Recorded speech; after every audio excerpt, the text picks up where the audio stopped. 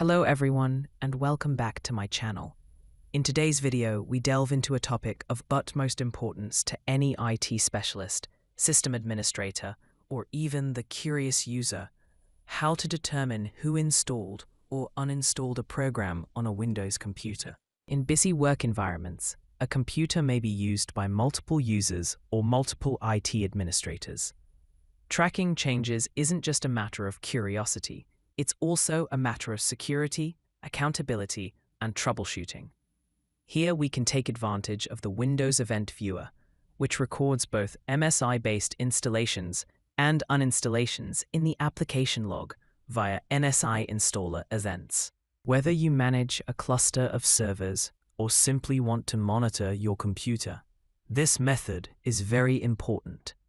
Let's get started quickly. Open the Run box and enter eventvwr.msc and click OK. This shortcut will open the Windows Event Viewer Management Console. This is the tool Windows uses to store detailed logs of almost every action and change that occurs on the system. On the left side of the Event Viewer window, you'll see an expandable folder tree. Click on Windows Logs to expand it, then select Application. Wait a few seconds, as the central panel will now load with thousands of log entries created by various applications and services. Because the application log can contain a very large number of entries, the best way to narrow your search is to filter to only install and uninstall events, as there are many more. Click the Filter Current Log option on the right side, and a new window will appear with several filtering options. First option is to specify the login time. You can choose the time you want. In my case, I'll specify any time. You can leave the rest of the settings as they are. The most important entry is Event IDs. I'll enter 11,707, the successful installation code, and click OK to filter. The Event Viewer will immediately filter all events, leaving only installation events. Browse the filtered events in the middle panel. You'll see a list where each entry corresponds to a program being installed. Double-click on a specific event to view the details. At the top, you will find the name of the application that was successfully installed. At the bottom, you will find the computer name, followed by the name of the user who logged in to Windows and also installed the application. You will also find the logged and installation times at the top.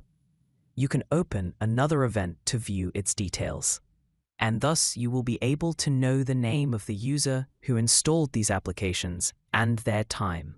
And now to filter app removal or uninstallation events. Click Filter Current Log. This time, enter 11724 in the Event IDs field, which is the code for the successful uninstallation of the app, and click OK. The Event Viewer will filter all events, leaving only the app uninstallation events. Similarly, double-click a specific event to view details. You'll find the app name at the top and its status as successfully removed. At the bottom, you'll find the name of the user who uninstalled the app and the time. By following these steps, you can easily identify which user installed or removed a program on a Windows system using only the built-in Event Viewer.